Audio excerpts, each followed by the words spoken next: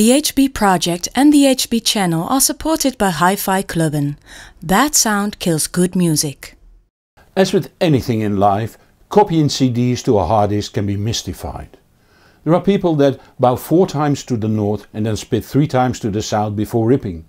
And then there are people that think that anything goes.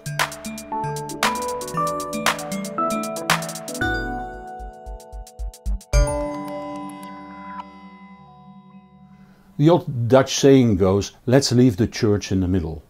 I think the Anglo-Saxon tradition is to leave the church out of it, but anyway, copying CDs to your hard disk is called ripping, and the internet is full of stories on how that can go wrong, unless you use special software that does certain clever schemes to safeguard your valuable audio data. This software might perform miracles in that case, but shouldn't be necessary under normal conditions. I'm going to mention a number of software programs that can do the ripping for you. These all do their jobs properly, provided your computer is functioning properly. Problems will occur if your hardware, software drivers and operating system are not communicating with each other in a good way. This will seldom be the case with A-branded computers, like for instance those by HP, Dell and Apple, when you use it with the operating system that came with it. For Apple computers you can use whatever Apple lets you use on it. For Windows computers, do use the installation or restoration disk that came with the computer. If your operating system has been upgraded, for instance from Windows 7 to Windows 10, make sure to load the computer specific support files for that operating system from the support pages of the computer manufacturer. When you own a computer that was built by a local company, think things might work out well or not. The average clone builders have no affinity with audio, and although they will test the CD-ROM or DVD-ROM drive, they might not test it critically using an audio CD. On the other end of the spectrum, there are companies that build computers that are specially aimed at the hi-fi market.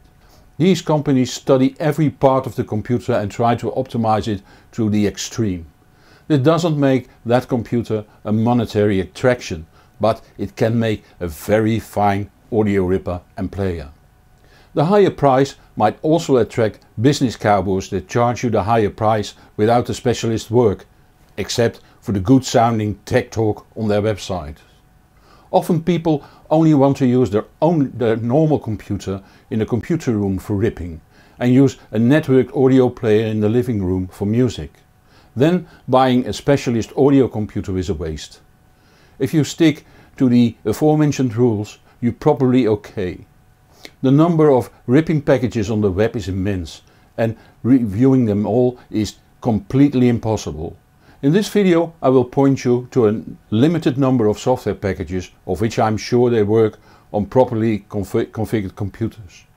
Please feel free to leave tips to other programs in the comment section below this video, but please do understand that I can't comment on software I haven't tested extensively, and thus refrain from commenting. Regardless of the choice of ripping software, you have to set preferences. Often ripping software forms an integral part of a music organizing and playing software. If so, then the first setting we do might already be correct: the place the software stores your music files. Although you are free to choose the location yourself, it is for several reasons wise to go for the standard map or directory your operating system suggests. With all modern computers, that is music or my music in the user directory. If you use a standalone ripper, so one that isn't the player at the same time, you might also opt for my approach. I always use a separate ripper and rip to a temporary directory on the computer desktop. I then use a separate program to alter the metadata to my likings and add the album art, and then copy it to the directory where all the music is. Always save an album in a directory by its own and save that directory to a directory that has been named to the artist. /Queen/innuendo/01-innuendo for instance. The 01 is the track number and usually can be added automatically by the ripping software. Another preference you should set. Often it's even possible to define how you want the file name to be constructed. For instance, artist name, album name, track number and track name. That sounds like a good idea, but will fail when the artist name, album name and track name are all long. Therefore, the directory inside directory option is far better. Another setting you have to make is the file format. The main choice here is, do you want to preserve all audio quality or sacrifice audio quality for smaller files? If the latter is the case, you have two practical choices, MP3 or AAC. MP3 is a quarter of a century old and is followed up by AAC, which offers the same audio quality at 50% smaller files. Both are perfectly suited for mobile use, and if your player supports it, AAC is the better choice. For both you can set the quality loss by varying the bitrate. MP3 at 128 kilobits per second, kbps, is the lowest bitrate I would use in poor playback conditions. MP3 at 320 kbps has a low loss that often is inaudible on portable players and stereo in the box systems. AAC at 128 kbps has about the same audio quality as MP3 at 256 kbps, while AAC at 256 kbps is considered to be slightly better than MP3 at 320, while using only 80% of the data. But for a decent stereo, say a well-chosen set of €800 or above, you don't want to throw away audio quality. If you rip your CDs to WAV or AIF files and all goes well, you'll end up with exactly the same bits on the hard disk as are on the CD. This also means that both WAV and AIF contain the same audio bits and should sound fully identical. If that isn't the case, the player is not developed properly. The disadvantage of WAV is that it offers only limited metadata support, so it can store very limited information about the track. AIF is not limited here and therefore is the better choice, provided your player supports it, which normally is the case. A disadvantage of both WAV and AIF is that it uses a lot of hard disk space. If you could pack it in with zip compression, it would take 40% less hard disk space without throwing away any audio quality, but then you can't play it without extracting it first. Luckily, there are two ways to use a technique that works identical to zip but can be played directly: FLAC and ALAC. FLAC stands for Free Lossless Audio Codec and is a free, open standard and open source solution that is widely supported, the main exception being Apple. They have their own version, the Apple Lossless Audio Codec or ALAC. They are absolutely equal in quality and features. The only reason to choose for one or the other is your equipment. If you use a lot of Apple equipment and use it for music, ALAC might be the better choice. In all other cases there are no arguments for choosing one over the other, except for compatibility with your other equipment. You will find comments on the web about FLAC sounding better than ALAC.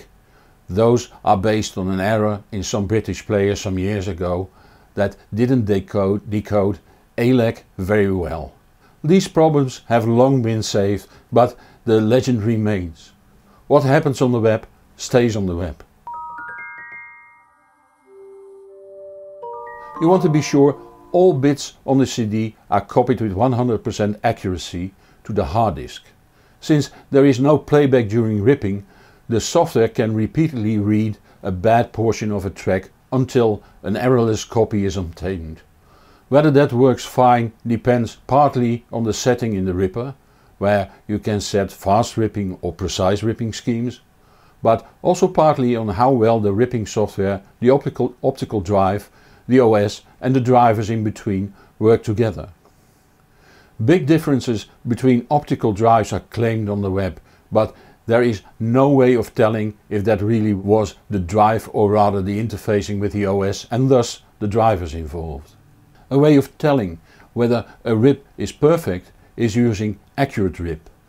This is a system that stores a kind of fingerprint of each CD. Since there are countless numbers of users, the database is filled with good and bad rip results, but only the fingerprints of the good rips will be identical. By comparing the fingerprint of your rip with those of the same CD in the database, it's easy to tell whether the rip was perfectly done. If the ripping software, the optical drive and anything in between do not work properly, ripping will also be slow if the precise ripping scheme is selected. If this is the case, try other drives until the CD is ripped in less time than the normal playback time. If you just want to use good software to rip, go for Exact Audio Copy or its luxury version Easy Audio Copy for Windows. The first one is free but has a rudimentary user interface. The second one costs €30 but has a very friendly user interface. For the Mac, XLD is a very good solution that also lets you convert between all kinds of audio formats. On the Mac with Apple approved optical drive, iTunes is good too, provided you set the error correction in the import settings menu. Other rippers I had positive reports on are for Windows Audio Grabber, Media Monkey, Music Match Jukebox and Winamp. On the Mac, CDR Tools, Handbrake, Pipit and Roxio Toast are often mentioned. For Linux, the following names keep popping up in user groups as being good: Asunda, CDR Tools, Grip, K3B and SoundJuicer. If you use an A-brand computer, one of the aforementioned ripping software and clean and scratch-free CDs, ripping CDs is an easy although time-consuming job. Do yourself a favor and check the metadata before you add the music to your collection. I will make a separate video on maintaining metadata soon and will add a link in the top right corner when finished. But you could also invest a heavy €7 in my book on streaming audio.